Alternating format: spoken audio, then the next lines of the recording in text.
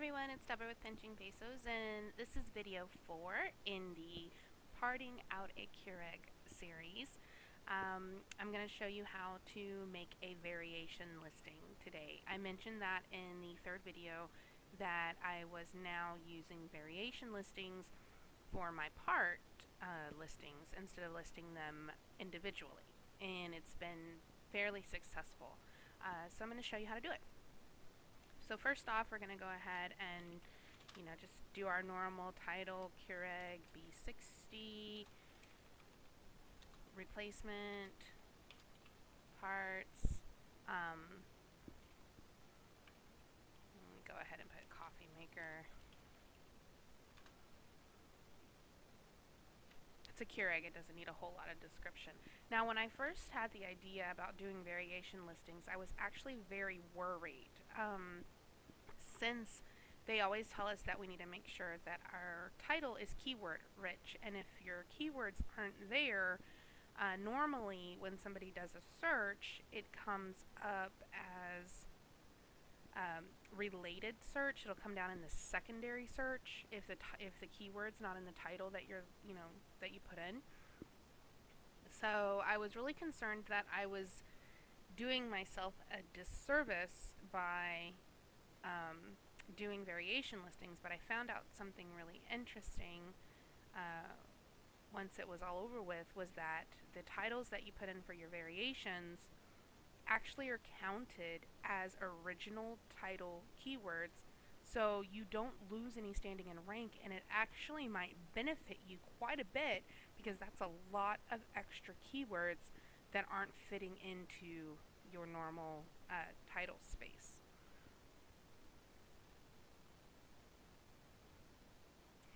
So we're going to go ahead, and there is a replacement parts category, which helps cut down on any confusion about whether it's parts or not. And I actually have a store category that is replacement parts. Let's see, replacement, I'm trying to think of more keywords here. Replacement, spare parts,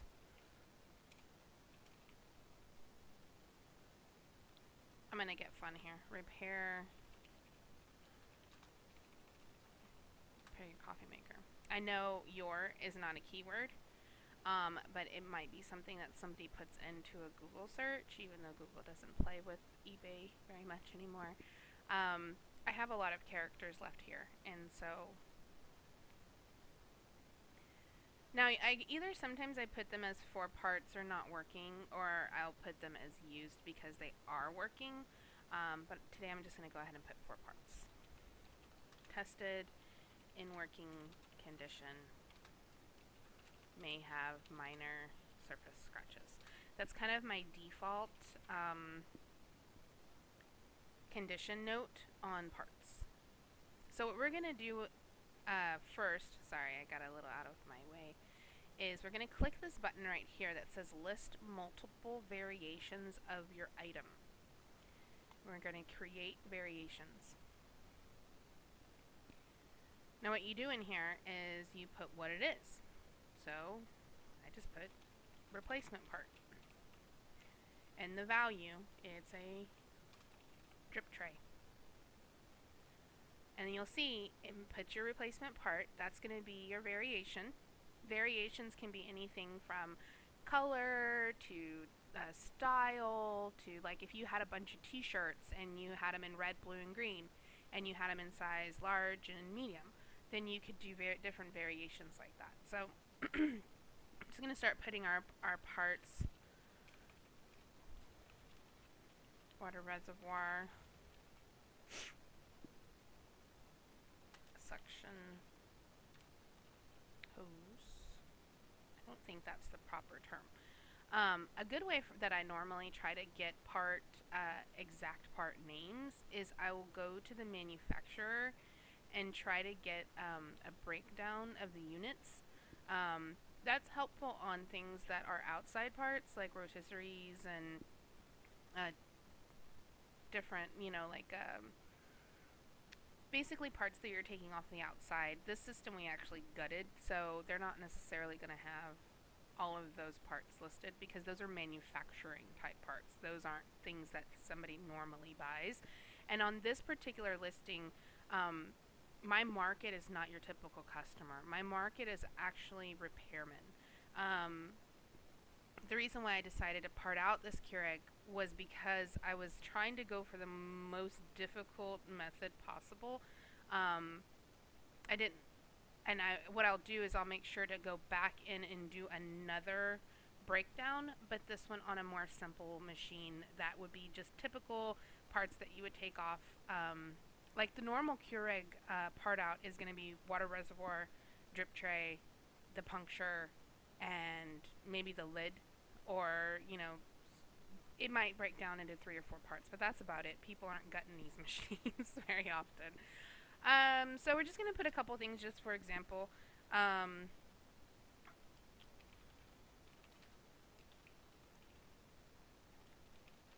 Top puncture needle. Okay, so this is what we're going to put here. Just that's not all of our parts, but that's what we're going to put. Alright, now these are your normal item specifics that normally come up on your screen. So what I'm going to put here for type is I'm just going to put replacement part. And it's a Keurig. Now these parts actually for the B60, I did find out were compatible with other models. They were compatible, I believe, with the B55 and the B50. So right down here on the listing where it says compatible product, you could put the individual models, or you can put them down here in the model. It's really up to you on how you want to set up your system. So I will be coming back after I do some more research and putting the additional model numbers that it's compatible with.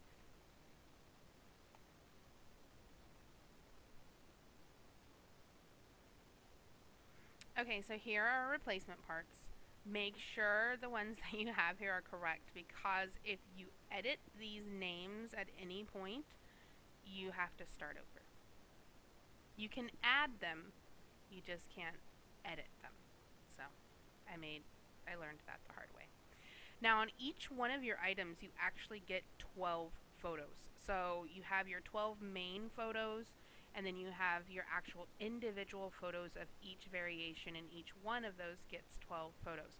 What I normally do for my main photo is I actually go into Picasa and I create a collage. Now Picasa is a free photo editing software, and so what I would do is I would go in here and I would pick out my parts.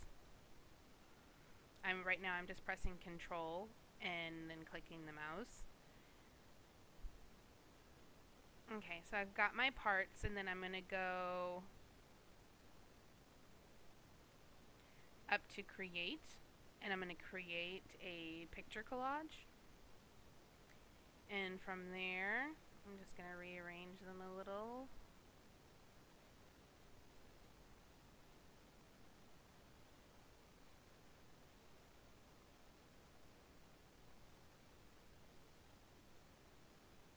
And this is not the final picture, but I'm just trying to demonstrate for you on how simple it can be to make a collage.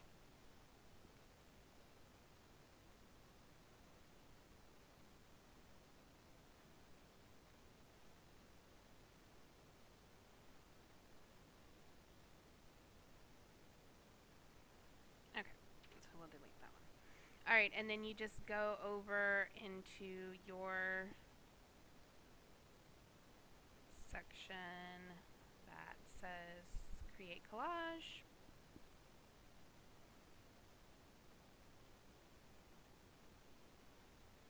And you crop it down.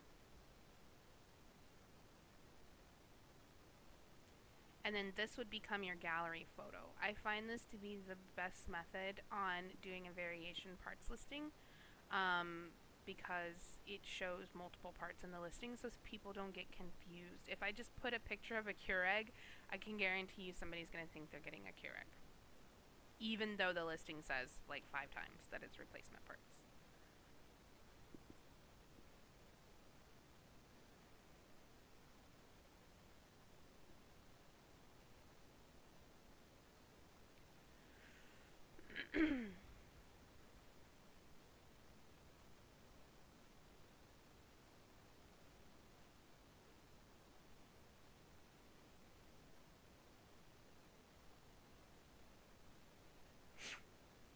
So we're gonna just go into our collages for Picasa. And, oh, I forgot to save.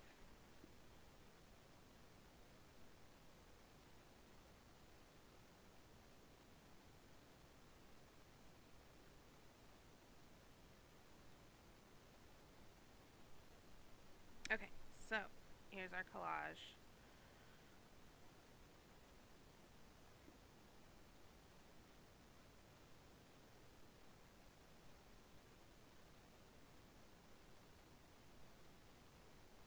So that's going to be our main photo. And then each individual item is going to get its own photo as well.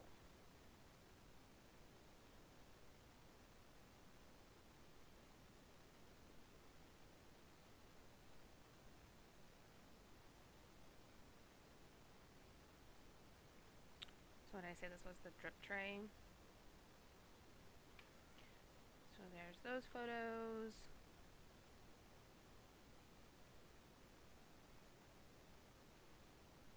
And got our suction hose.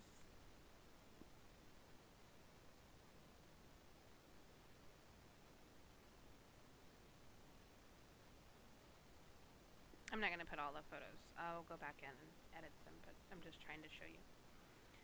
And we'll have our puncture right there. Okay. So then we have all of our photos, and then we're going to continue. And then this is where you put in your price, and you can also put your quantity. So we'll say this is $14.95, $14.95, and we'll put this one for $9.95.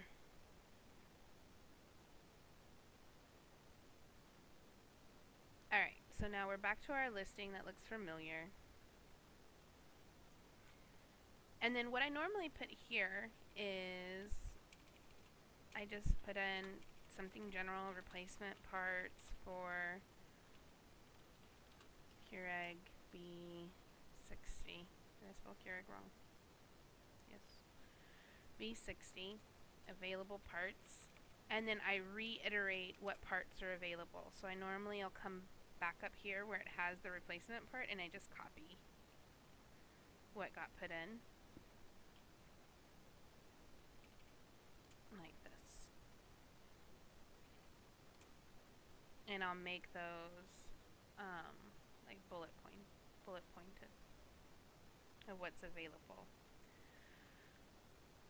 So we have those, and then now when you get down here, it has your duration and payment. What I've been doing for the shipping option is I've been putting FedEx Smart Post. Since FedEx Smart Post is kind of the slowest method of shipping, even though it says it's 2 to 8 days, and it will tell your customer they're going to get it like in 4 days or something like that.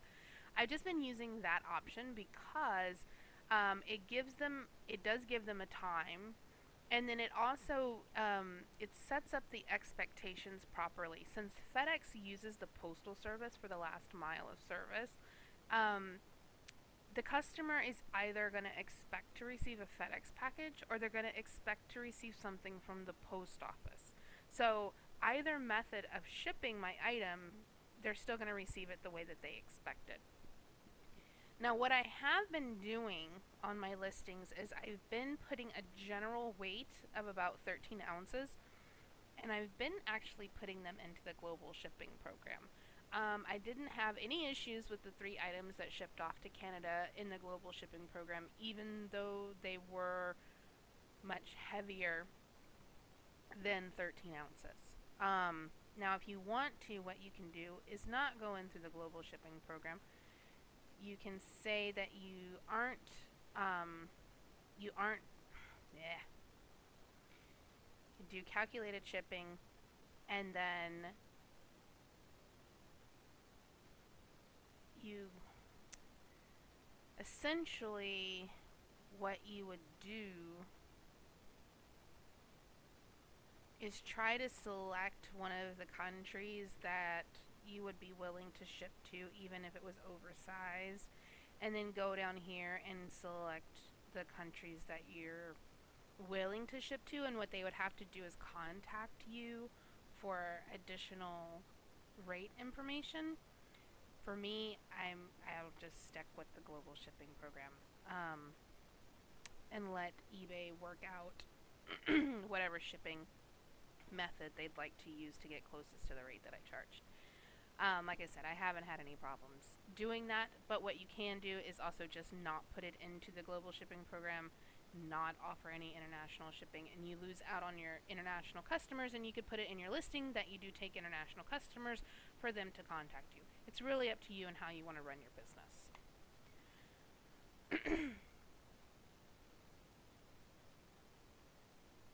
So our listing is complete.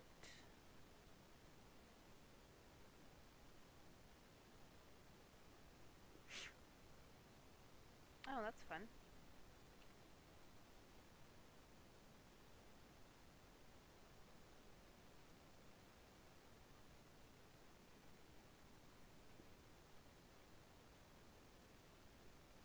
Try that again.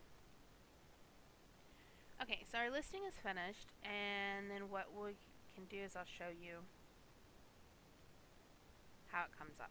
So here's your main photo, and then if they select on the item, it brings up the picture for them. Like that, and then they just buy it now. And ooh, that's awful. That's the first time I've seen that in my listings. I haven't seen that yet. I only read about it. I hate that. That needs to go away. Okay, so anyway, so that's how you make a variation listing. If you have any questions, send me an email, info@pinchingpesos.com. Make sure to comment below. And like, comment, subscribe. And if you would like to see more of the series, make sure you do subscribe. And have a great day. I hope this was helpful. Bye.